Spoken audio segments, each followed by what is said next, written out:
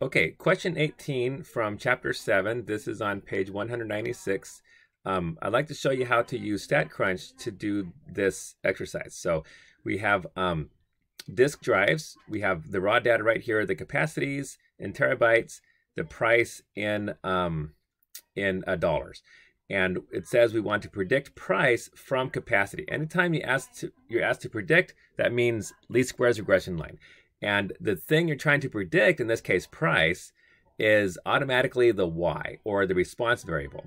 And then the thing you're using to predict, in this case capacity, is automatically the explanatory, or the x, right there. Now, you see the blue T, that means T for technology. That means the data is available on statcrunch. So go to, you can go to your Canvas page, click My Lab, and then you click statcrunch, and then data stats from your textbook. And then just look for, let's see, chapter 7, exercise 18, disk drives. Hold on. Okay, here it comes. Okay, so here it is. Here's your capacities. Here's your prices. So first of all, if you want to make a scatter plot, just click Graph, Scatter Plot, and then your X variable is your capacity. Your Y variable is your price, and everything else is just extra options. You can just ignore all that and click Compute, and there it is. There's your scatter plot. You can see that as capacity increases, price increases.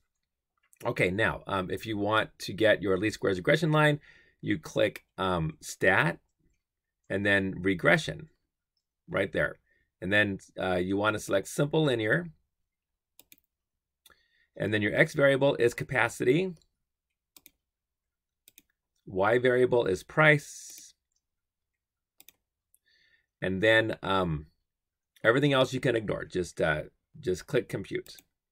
Okay, and here's the output. Now, this is a little bit confusing. They give you a lot of extra information that you don't need.